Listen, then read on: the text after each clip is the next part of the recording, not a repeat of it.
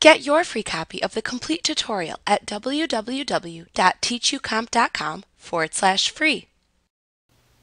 You can add a background to a PDF document to create visual interest.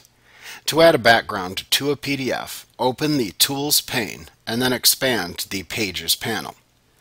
Then click the Background button and choose the Add Background command within the Edit Page Design section of the Pages panel to open the Add Background dialog box. In the Source section of the dialog box, either choose a solid color or an image or PDF page to use as the page background by selecting either the From Color or File option buttons. If you choose the From Color option button, click the adjacent color box and then select a preset color or define a custom color to use. To define a custom color, you can click the Other Color button that appears at the bottom of the drop-down menu to open the Color dialog box. Select a black cube in the Custom Colors section at the left side of the dialog box. Then use the arrow slider and the vertical slider to set the darkness or lightness, meaning luminosity, of the color. Then click and drag within the rainbow palette shown to select the desired color to create.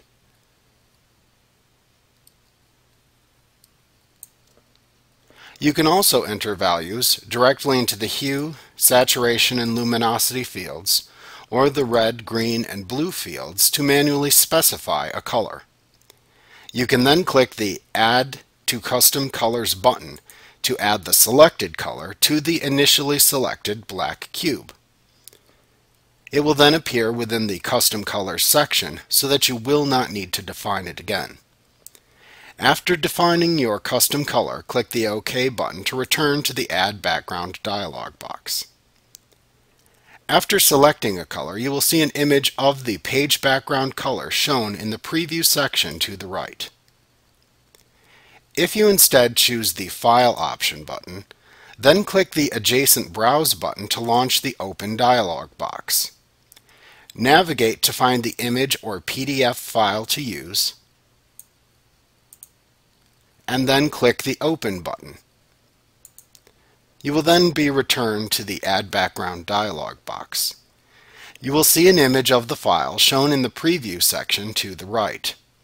If you selected a PDF file, you can then choose the page of the PDF to use as the background by using the page number spinner box.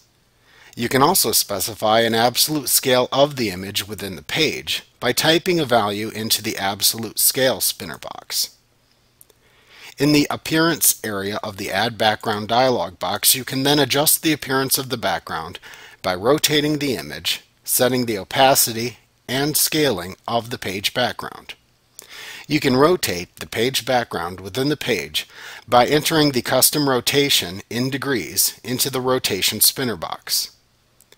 Enter the percentage of opacity for the page background by typing it into the opacity spinner box or by using the adjacent slider to set the percentage.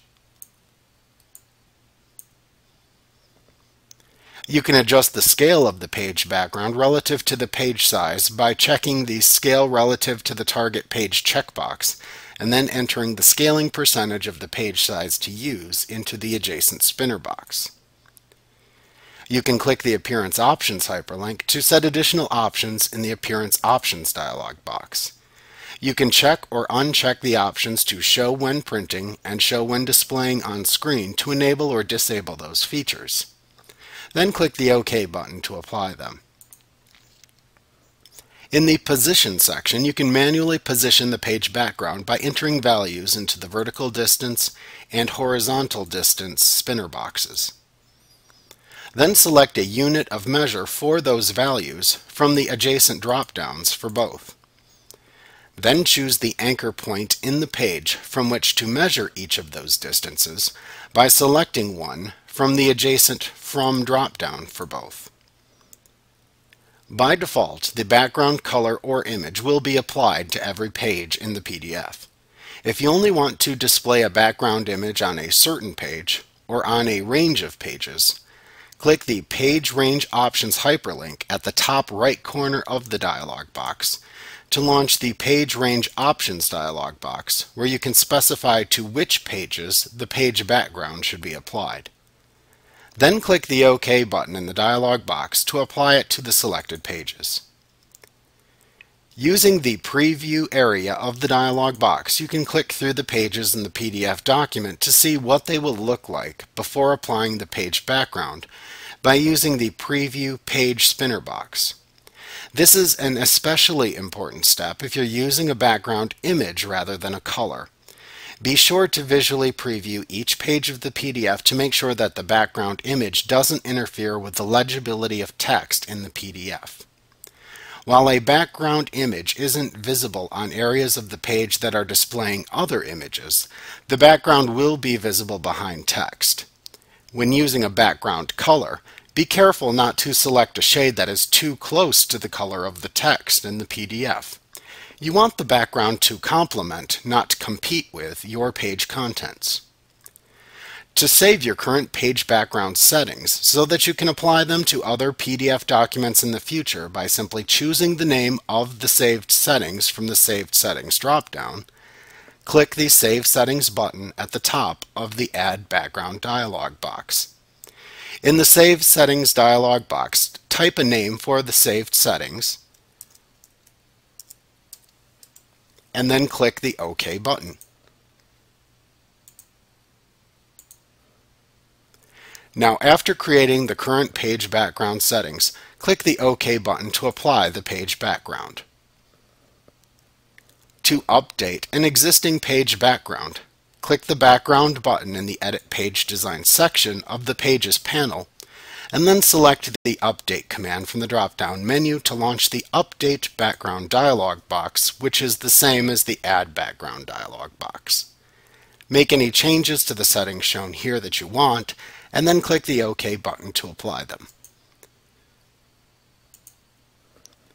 To remove a page background, click the Background button in the Edit Page Design section in the Pages panel, and then select the Remove command from the drop-down menu. Then click the Yes button in the pop-up message box that asks you to confirm your choice to remove the page background. Like what you see? Pick up your free copy of the complete tutorial at www.teachucomp.com/free.